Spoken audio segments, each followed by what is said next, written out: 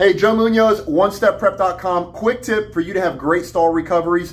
First, it's the recognition that stall recovery is 100% a function of angle of attack reduction and not thrust application. Let me simplify this. If you're training in a 737, an A320, or really any aircraft of that matter, but particularly an underwing mounted engine, thrust application results in nose-up tendency. This means if we revert to what we've been historically taught from Private Pilot Training 101, you've probably heard an instructor say, power your way out of the stall, meaning apply the thrust. I just want you to understand the thrust application is utilized for altitude loss minimalization, but it is not what actually recovers you from the stall.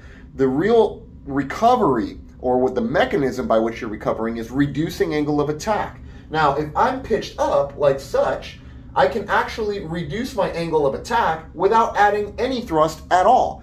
And if I don't add any thrust, and at the very least I reduce my angle of attack, I will recover from the stall, and I will furthermore ensure that you don't get a secondary stall, or at the very least you'll reduce the likelihood of getting a secondary stall, because if you didn't know, underwing mounted engines, as I already said, bring the nose up, which could put you into a secondary stall, which is ultimately what we're trying not to do when we're training transport category jet stall recovery, or really any stall recovery when you're going through your type rating training, all right? So we have a whole video program on this. I explain in detail pitch attitudes, thrust application, what to do, what not to do.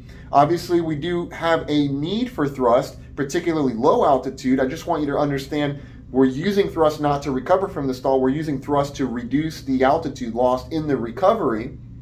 But when we do training with you in person, you'll find low and high altitude stalls. We demo them with thrust and without thrust, and you'll see how you can recover perfectly from them, but what the variances are when we use thrust. In the videos, we talk all about that. In the EET segment, we talk about that. In the sim briefing, we talk about that. And if you come here in person to our academy, we're gonna talk to you about that. Joe Munoz and Juan Dominguez, your friends and training program success folks here at OneStepPrep.com. It's the #1. We can train you in the 320. We'll train you on the 7.3. We got 767 coming out.